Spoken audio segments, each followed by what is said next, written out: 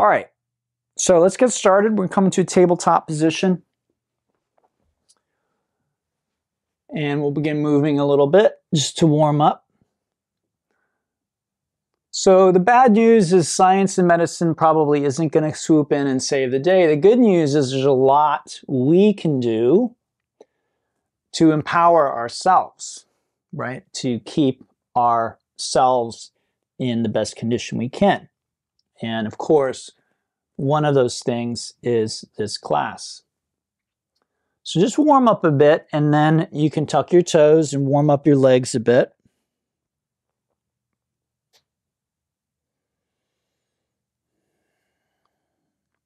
Just give everything a good, just say hello to those different muscles and joints. You know, it's early. You may not have moved that much yet. I know I haven't. So just getting them used to moving a bit. And then we're going to bring the left foot forward, okay? Now, we want to bring the foot forward. The hips are as far forward and down as they can go safely. And then you'll notice my heel is basically under my knee, okay? So my foot's like not way back here, okay? So heel under the knee, more or less. Now, here's the key step. And here's what everyone tries to avoid doing, okay?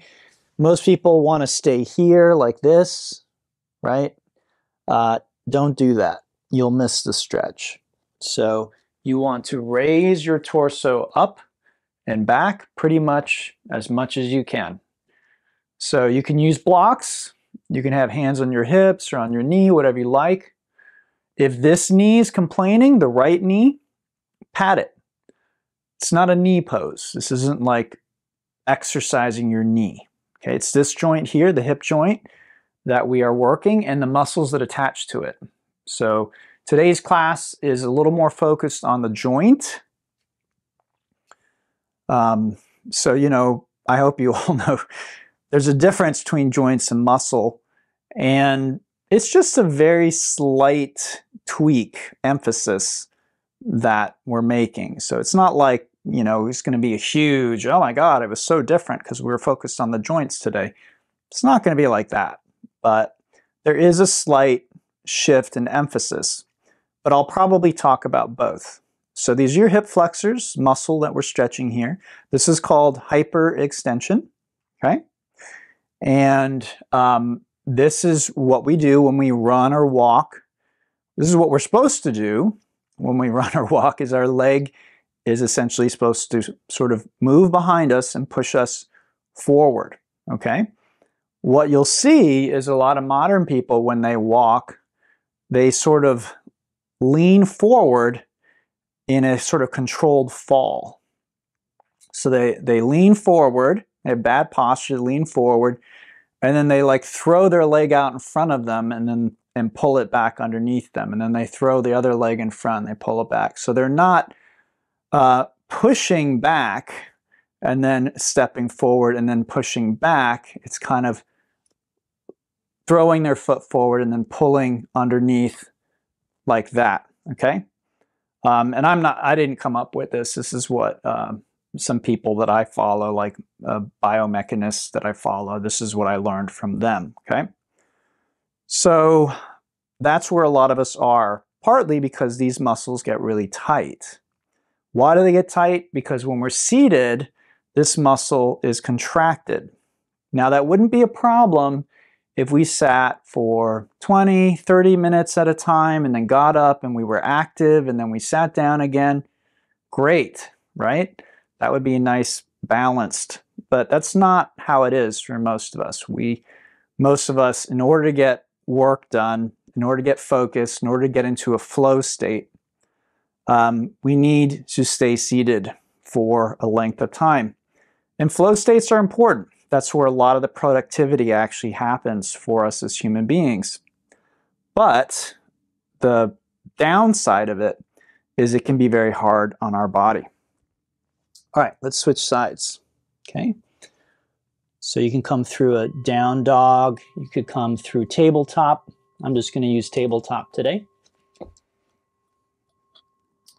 Okay, so again, pretty much as far forward and down as you can go. You know, you don't have to decide, you just kind of stop at a certain point. And then again, you raise yourself up. And hopefully you can see my leg is kind of pushed back behind me, and I'm trying to bring my torso as close to vertical as I can, because that's going to pull on my pelvis. And again, that's going to create that characteristic hyper extension. Now, while we're focused on the hips, the spine also hyperextends. Okay, so if I go into a back bend here, that's called hyperextension of the spine. The reason that's important is the hip flexors, which we're stretching now, they're called hip flexors, but they actually attach to your spine as much as they attach to your hips. Okay, that's what gives them the leverage to move your legs. Okay, if they weren't attached to your spine and you tried to lift your leg out in front of you, there would be no force. There'd be no leverage to pull the leg up, right? Think of how much your leg weighs, and you can just lift it up. Well, the only way you can do that is because there's all this mass up here that's creating a counter balance to that, allowing you to do that, okay? So what that means for us is that this muscle group is very intimately tied with the health of our spine, as well as our hips and our knees. So if you have knee pain, hip pain, back pain, very often people, if their back hurts, they go to the massage therapist or the chiropractor and like, my back hurts, can you crack my back? I really like the way Tom Myers puts it, and my massage therapist, he's the same way. Usually where the pain is, the problem isn't. Usually the pain is referred from another location, from someplace else, okay? So a lot of times, you know, oh, I have a pain in my knee. Well, it could be your hip flexors. Oh, I have a pain in my back. Well, it could be your hip flexors, right? We might not think that a muscle at the front of my hip is going to affect my back, but it absolutely can, okay? So most of us, again, because of all the sitting that we do, most of us have some dysfunction in this muscle group. And that's what can make this such a challenging posture. Like, it's very, very intense, you know, even for me right now holding this. I've been a little bit holed up for the last few days, and I can feel it. All right, let's go ahead and come on out of that, and we'll rest for a moment before we continue.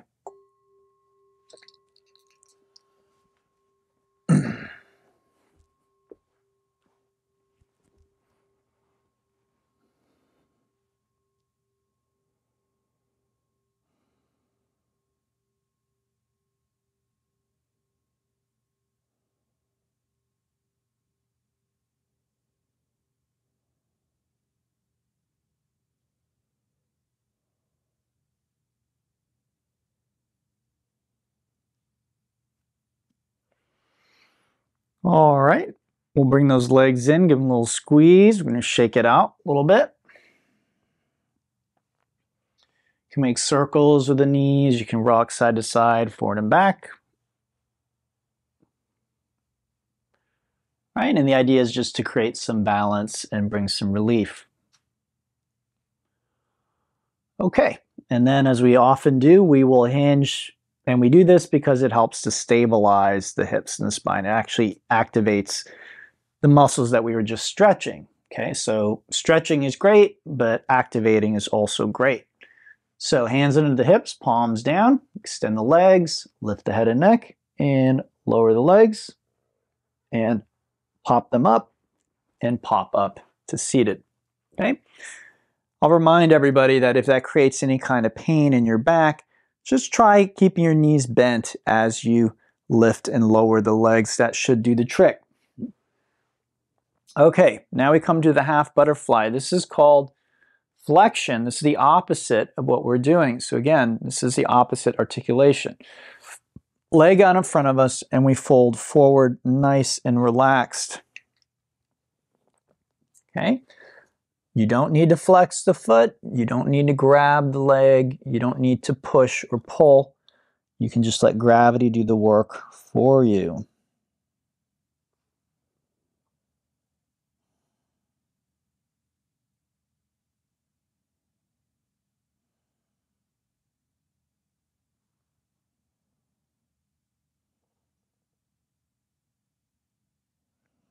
Feel free to use support under the knee, the forehead, forearms, or feel free to sit on a block as well.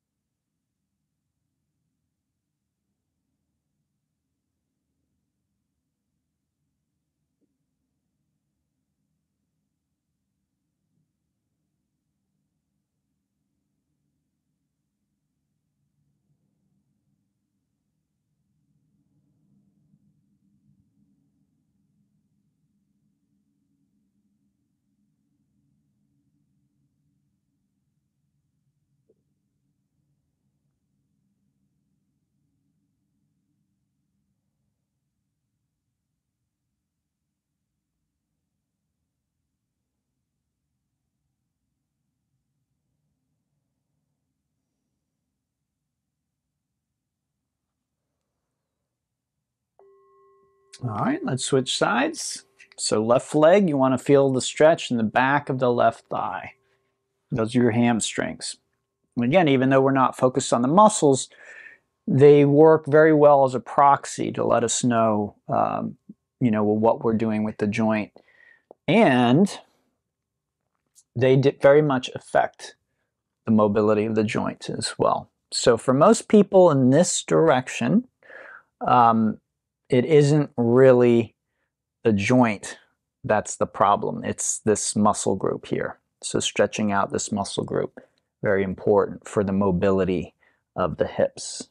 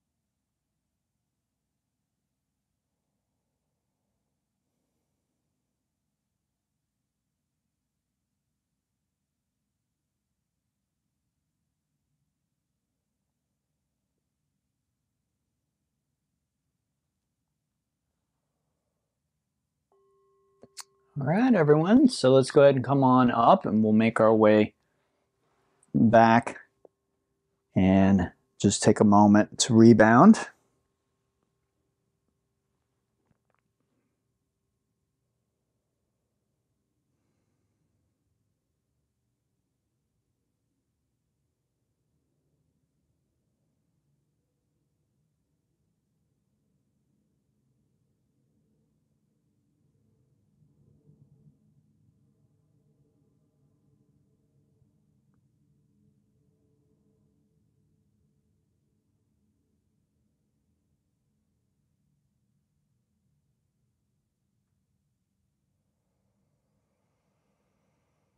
All right, let's bring those legs in.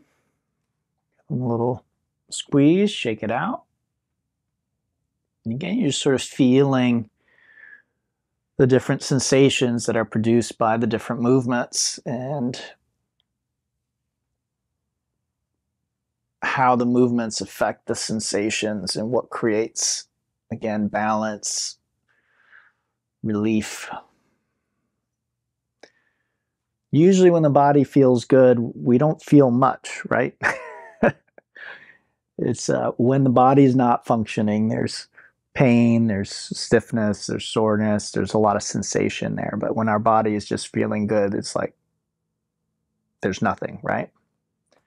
Okay, so let's continue now. Again, we'll hinge.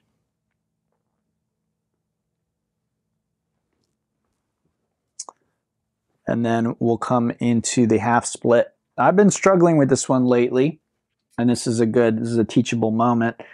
Our bodies do change, and sometimes certain postures will work very well for us for a long time, and then they will stop working, whatever. I'm going to try it today, but these days lately, this has not been the best way for me personally to stretch this area. It doesn't mean it's not good for most people. I think it is for most people. All right, so we're in tabletop. We're going to take the right leg out to the right and bring our left knee away from it. Okay? Again, the foot can point, both feet can point or flex in any direction. You can stay on your hands, come down to your elbows. You can rest your torso on something. Okay? Your hips can be over the knee or pressed back toward the heel. You have a lot of options, okay? And you want to feel it right in here. This is the adductors, the groin, all right? And that's what we're targeting here. So again, this is called abduction. This is the name of this particular articulation. When you pull something, just like a good way to remember this one is think of like when you're abduct, right? Oh, they were abducted, they were taken away. Well, that's the same with your limbs. When you take your limb away from the midline of your body, I'm abducting my arm, I'm abducting my leg. The opposite of that is adduction, which is confusing because they sound so similar. So sometimes you'll hear people say AB abduction or abduction, or they might say adduction, right? So that it's a little clearer, because if I say abduction, adduction, abduction, adduction, right? Can you hear the difference? I'm alternating them, but they might start to sound like the same thing, but they're opposite. They're opposites to one another, okay? So what's interesting about that is this is abduction, abduction of the femur, which is this bone here, but these are your adductors, and that's what we're stretching. And that's how stretching works, folks. If you've ever been curious about how do you stretch a muscle, you stretch that muscle by bringing the bone that it manipulates in the opposite direction of what that muscle does. It's a little oversimplified because muscles don't do just one thing. Sometimes it sounds like that. Sometimes, you know, doctors or physical therapists or anatomy books try and make it sound like muscles do, like, oh, this muscle does this muscle does that. It's not really like that. Muscles work together in conjunction to create movement. But having said that, yes, you can kind of create a simple map. You know, there are 5 muscles here. And generally, as a group, right, as a group, their job is to pull the leg in. So how do we stretch a muscle whose job is to pull the leg in? We pull the leg out, right? And we'll do the same in a moment with the muscles on the outside of the hip, right? Our abductors, we're going to stretch them by adducting the femur, the thigh bone. All right, let's switch sides.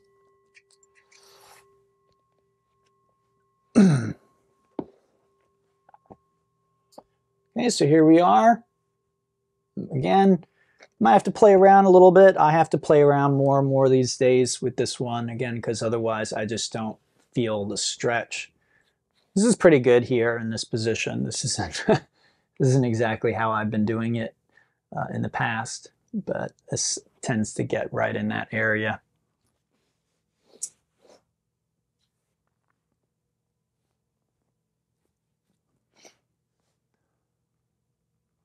So these are very important muscles. If you hike and walk, I mean, all of your hip muscles are obviously, but hiking, walking a lot, these muscles get a lot of use because they stabilize the pelvis. So there's just a lot of use in these muscles if you're doing a lot of that kind of thing. I find a lot of people have a lot of tension, especially right in here. And emotionally, this can be a quite emotional group to stretch. For the Taoists, that's the liver channel. In liver gallbladder is associated with wood energy. And wood energy is the energy of kind of forward movement, growth, like vision for future. So when that gets blocked, it generally results in kind of anger and frustration and those kinds of things. So it's kind of interesting because when you stretch this muscle, people can often feel kind of frustrated and angry. Like, well, how long are we going to do this for? I hate this pose. A lot of people hate the full version of this, the full frog, like they really don't like that. But honestly, you're not doing anything harmful for your body. You're not really doing anything that you should hate. It's just a stretch. But I think it's that emotion of the way that it elicits that anger and that frustration that might be there below the surface that people don't like. So these things, they're designed to help us create balance and to maintain balance. And so sometimes when there isn't that balance there, when we, again, do a certain stretch or we do something, we're going to have kind of an outmoded, outsized response possibly to what we're doing. I have just a few more seconds here, so hang in there.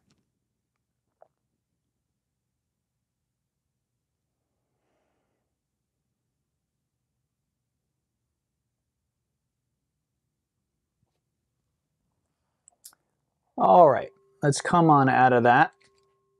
Make our way onto the back. Just going to relax.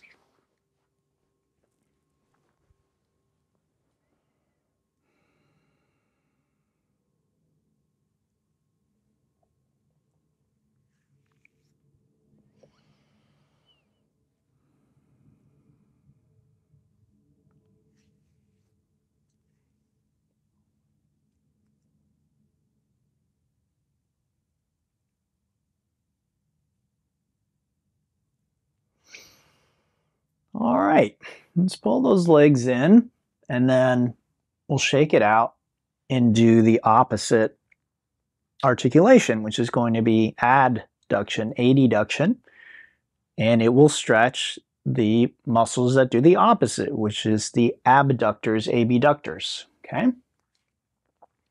So let's hinge up. Again, the hinge is just, it's kind of something you just want to get in the habit of doing when you come up. It's a little tiny bit of core strength too, which most people need. We do a lot more core in the Monday class, but especially if you're not coming to that, that's a good way to do a little bit of core. All right, so for this one, we want to essentially do that with our legs, right? We want this leg going in that direction and that leg going in that direction, all right? But that's not really that helpful. So what we do is we bend the knees. It just kind of gets the legs out of the way. And then we start to feel these muscles here, okay? Now, if this is really difficult for you, and it is for some people, then you can do it on your back. The reason it is for some people is because they don't have, usually because they don't have a lot of external rotation. All right, so you do it on your back and you can just pull the legs in and across using your arms, right? You can hold the ankles, you can hold the feet. It feels good, okay? I feel the stretch. So I could do it like this if I wanted, but I don't because it's more work, all right? So, you know, again, for some people, you will have to put in more work in order to do the postures. It's just because of your anatomy or whatever. But my advice is don't do any more work than you need to, okay? So we come into this pose. Again, we want to feel it in the outside of the hips there. Doesn't need to be super intense. And those are our abductors. Now, here's the thing. We are creating a little bit of external rotation. That's just, again, it's not really practical to stretch this muscle group without a little bit of external rotation. It's just not, it's not easy, it's not practical, it doesn't really make sense. And who cares, right, if we're mixing a little bit of external rotation in. But I mention it because, again, some people struggle with external rotation, and so for those people, they might want to be on their back.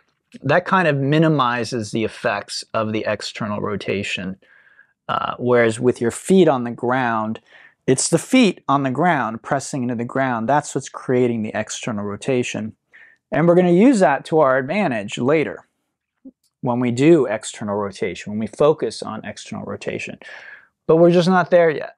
Okay, we're focused on adduction and stretching the abductors. Okay. So abduction, adduction, again, bringing the leg out, pulling the leg in. That's what these two movements are about. The first two, bringing the leg back, bringing the leg forward. So again, pretty simple stuff, not that complicated. Where it gets a little more complicated is rotation. And that's our last two sets. We'll focus on rotation. Most people have, their hips tend to favor either internal rotation or external rotation. Some people have very little rotation in either direction. Some people have a lot in both directions. And I think a lot of times people think in terms of better or worse. Usually in yoga, people are thinking that more rotation or more flexibility is better. That's not true. Let's switch sides here.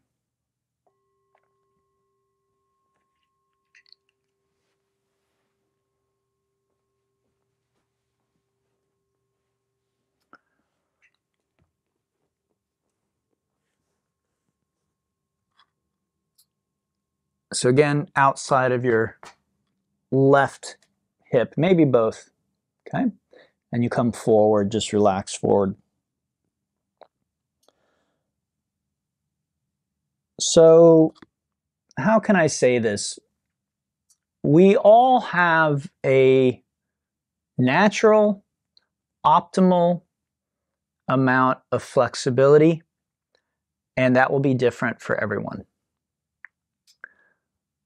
So what we'd like to do is achieve our personal maximum healthy flexibility. Now, I'll say that there's a range there. Okay, so if you fall below a certain level of flexibility, you're actually endangering your health. Okay, and again, this isn't my opinion. They've done studies and they've shown this stuff that a lot of times flexibility correlates with like heart health and cardiovascular health and other measures of health. Not even just to mention like mobility. When your joints and your limbs are stiff and they don't work, you tend to favor certain other joints, and then it wears those joints out because you're using things to do something they weren't really designed to do because the thing that was designed to do it is broken or hurts, okay? So, or is stiff, you know, it just doesn't move as much as it's supposed to move. So, unfortunately, the way that yoga has been popularized, or the image in the media is that, oh, I do yoga, so I'm trying to become a human Gumby. There's no real advantage to being a human Gumby other than like impressing people on Instagram or showing off or, you know, being a circus act, essentially, you know, being an anomaly, having people like, oh, wow, look at what you can do. But in terms of health, there's no real advantage. In fact, there can be disadvantages to having that level of flexibility. All right? So what you're looking for is just your maximum healthy amount of flexibility. The unfortunate thing is most of us are way below that. Most of us are in that unsafe area where our flexibility is actually so low, it's impacting our health negatively. Okay? All right, let's come on out of that. We'll make our way onto our back.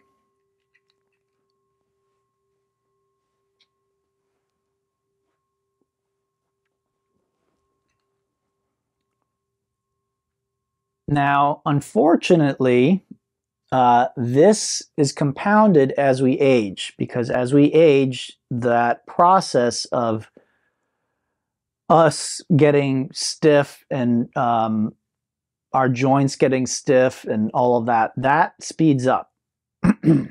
So when you're young, if you do some stretching, you're probably going to maintain that flexibility for a longer period of time.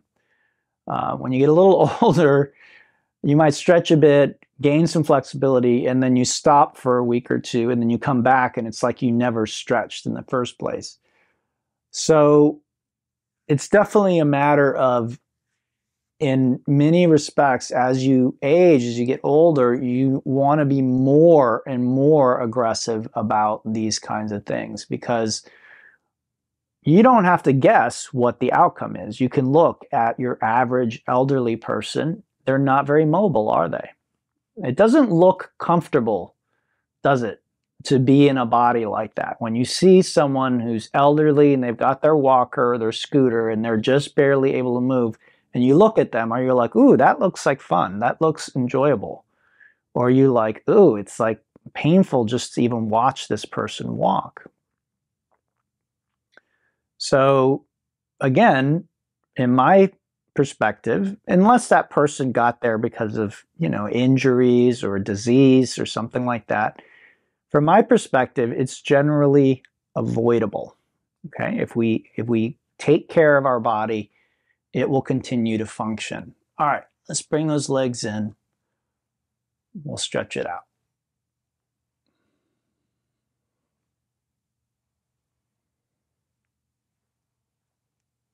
And then we'll hinge up.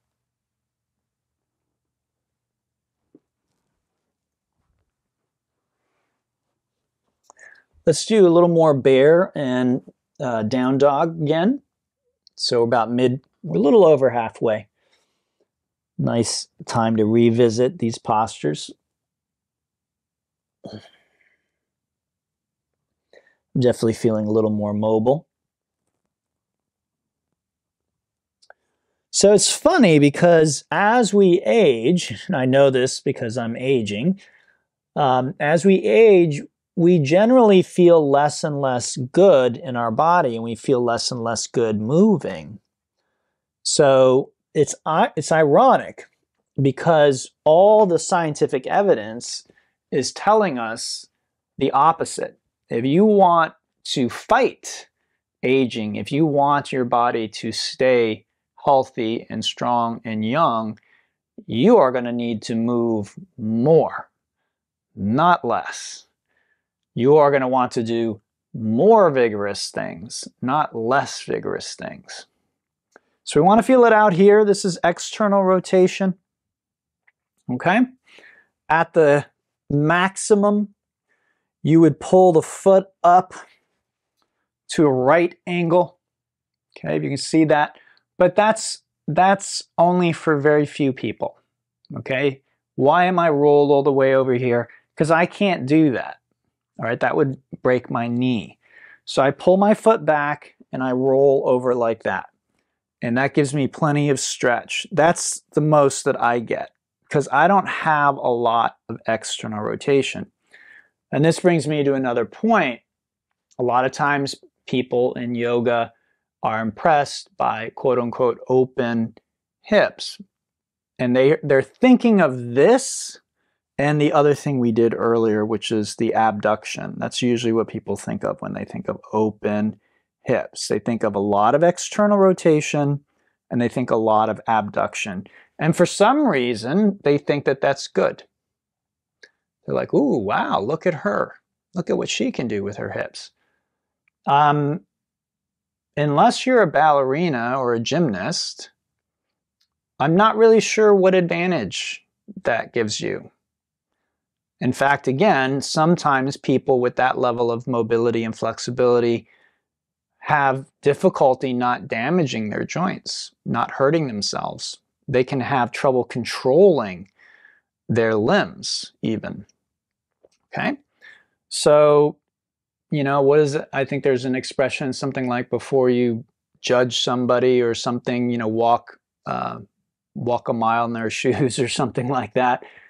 You know, before you decide you want someone else's body, you might want to trade places with them for a while and see if it's as great as you think it is. So again, I know in yoga circles, very often these things are coveted as though it's so great. Oh, look at her hips. Look at how open they are, this and that. To be honest with you, it kind of disgusts me because there's nothing so great about it. It's not really any better or worse. The person just has, you know, mobility in a certain direction. And so, yes, they can lay on their belly in a full split. It looks cool, but who cares? There's no advantage in terms of health, right? That woman or man, if it's a man, is not healthier than anyone else. They're not any more enlightened. They're not any more spiritual. In fact, they might be the biggest jerk you ever met in your life. They might be miserable, right? Let's switch sides.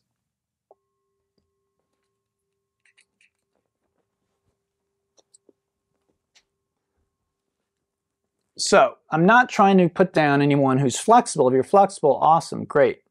You know, use it.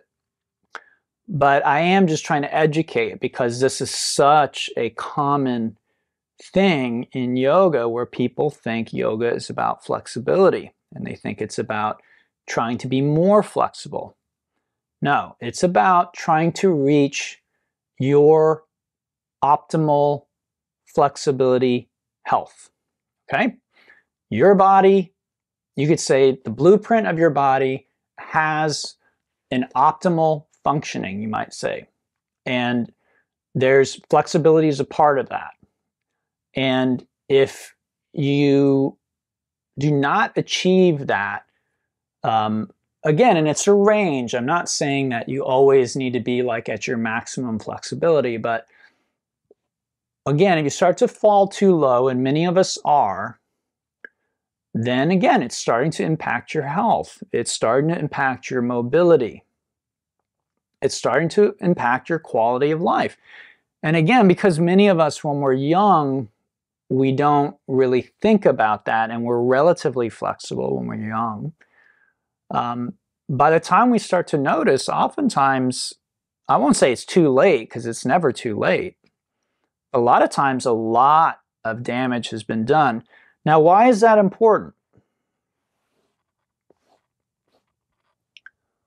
The reason it's important is because it's a lot harder to undo damage than it is to simply not create it and to maintain health. Okay? I hope that makes sense. It's much easier to maintain health than it is to damage your health and then reverse it. Okay? So that's why that's important. So some of you in this meeting you're pretty young.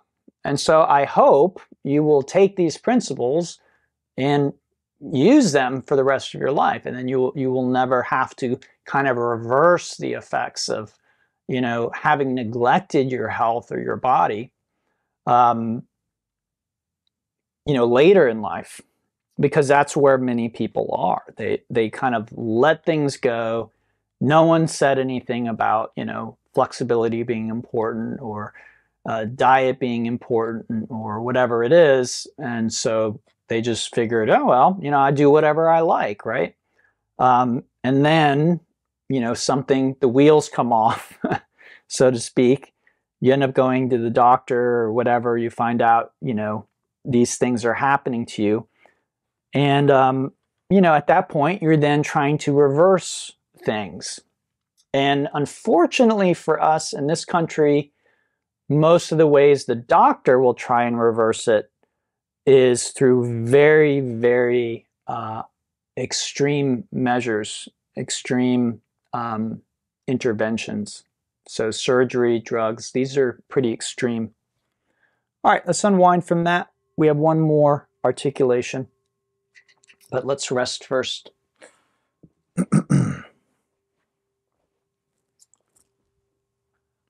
So that's one place where Western medicine really, really strives. If you're, you know, interested or you're, you know, wondering about,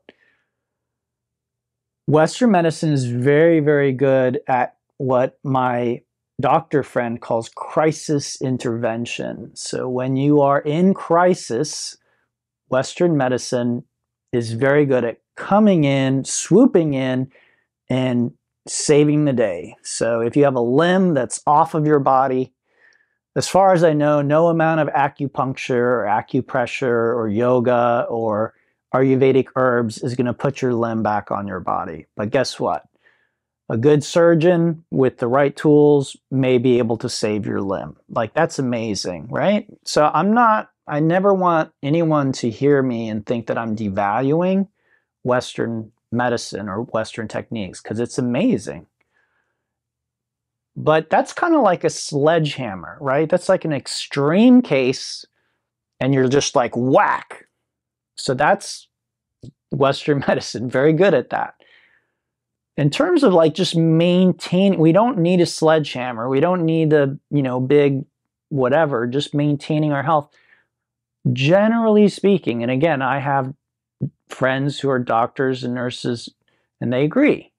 Generally speaking, in terms of maintenance, keeping all of this running, Western medicine, not so good. Okay? The more subtle stuff, the more daily stuff, not so good. All right, let's bring the legs in, give them a little squeeze, shake it out.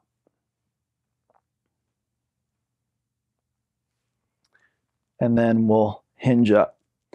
So again, a lot of us, we I think, have been habituated in this country to just wait for the wheels to come off. We don't do anything to take care of our health, and then something goes wrong, and we go to the doctor because now we are in crisis, and we want the doctor to fix it, right? But that's really not how health is maintained. Health is maintained through things like this. We're not doing anything mind-blowing here. We're just moving our hips around. Wow.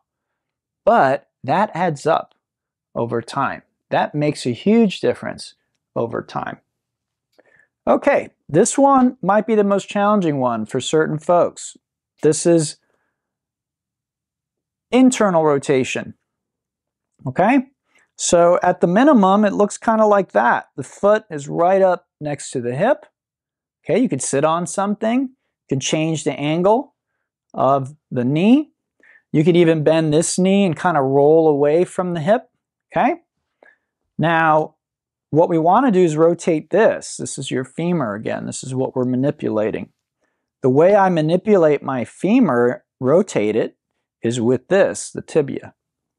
Okay, so the further my tibia comes from my hip, the more rotation I get. Now again, the maximum would look like that, but I can't do that. I mean, I could sit here like this, but my hip is off the ground, right? So I'm not getting, again, any advantage by having my leg in this position. So I just pull that leg back right about here. I'm not straining the knee, not straining the ankle. And I don't feel much in the hip either, but I know that this is my limit, okay? So I could just stay there like that if I wanted, but there's a nice stretch in the front of the thigh. If I lower back, I can generate that stretch, okay? And that's the half saddle. I'm going to put this leg in this position because that just feels better for me. All right, so again, we are internally rotating the hip. A lot of people get confused because they don't know about anatomy, and they think, well, internal, your foot's out at the side. I'm not rotating my foot. I'm rotating this, okay? And this is rotating in that direction, in. Okay, so remember that. When we talk about internal and external rotation, we're not looking at the foot, we're not looking at the lower part of the leg, we're rotating this, okay? The femur. So what direction is it rotating in? It is rotating in. This is internal rotation. Now I have quite a bit of internal rotation. Some of you at home might be like, oh, that's kind of gross. Like, how does he do that? That looks weird. Some people, if you saw them in this position, it would mean that their leg was broken or their hip was broken or knee was broken. And this is what I was talking about earlier, that in a sense, I have very open hips, just not in an external rotation or a lot of abduction. So again, for whatever reason, I think because this just doesn't look so appealing, right? It's not like, ooh, look how pretty that is. So again, there's just these certain positions, for whatever reason, when we see someone splayed on their belly with their legs straight out to the sides, and we look at that, we think, ooh, pretty. Wow, impressive. Right? And so then we immediately think like, oh, this is something that I need to do, or this must be what yoga is about. So it's not. It's not important. It's not healthy, or any healthier than anything else. It doesn't make any difference. And then, you know, something like this, where you might have a lot of internal rotation, you might be thinking, oh, well, who cares about that? That's not pretty. Well, if you like skiing, you absolutely have to have good, if you like downhill skiing, okay? Not cross country, downhill. That's how you do that movement, right? Both femurs move together. If you don't have that, one of your legs will not move with the other and you will tear up your knee. And I met a woman who was at one of my teacher's trainings, and she loved to downhill ski, and she did not have a lot of internal rotation. And I think she had had 3 knee replacements. Let's switch sides. So it's important to remember that our bodies are different, and those differences do impact what we can do safely, what we cannot do safely. And we really don't want to make yoga something that is going to be injurious to us, right? So again, if I'm downhill skiing, I'm trying to force my knee. If I don't have a lot of internal rotation and I'm downhill skiing, I'm trying to force my knee to do something that biologically, it's just my particular body, it's not designed to do. Okay? Again, skiing every now and then, whatever, for fun, it's fine. But, you know, if you love it and you're skiing all the time and all this stuff, yeah, you're going to tear up your knees. Okay? And the same is true for many professional sports and professional athletes and things like this, you know. Not everyone can be a ballerina. You have to have a certain amount of natural build. And then it takes a lot of hard work on top of that. All right? Same with like being a competitive lifter or a professional swimmer. Most things, when you get to that level, it requires, you know, so much kind of specialization that really certain body types, if again you force it, you try and force it, you'll actually just end up hurting yourself. You won't become, you know, some kind of a superstar or whatever. You're just going to end up injuring or hurting yourself. So we don't want yoga to be like that, is my main point, which is why each of these postures and all the postures we do on Monday, they can all be adapted to be done in a way that is safe for your body. We may need to tweak things a little bit. We may need to have a conversation, you and I, one-on-one.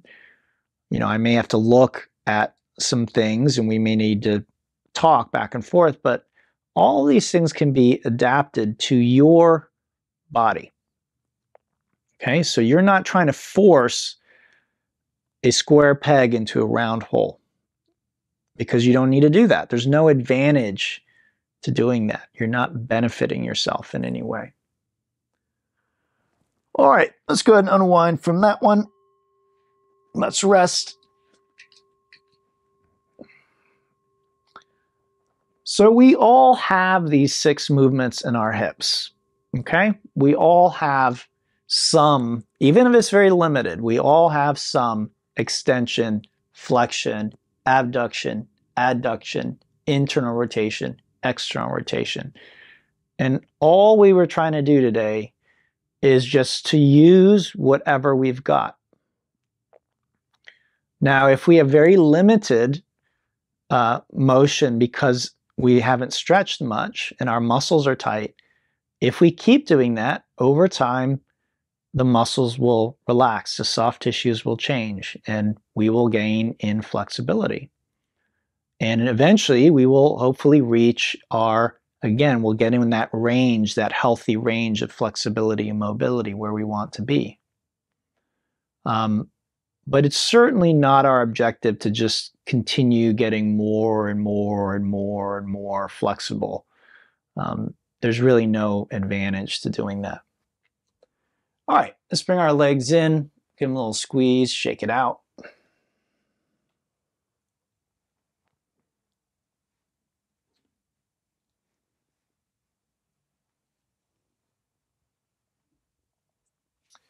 And then we'll set the timer for 6 minutes, right? And just rest for that time.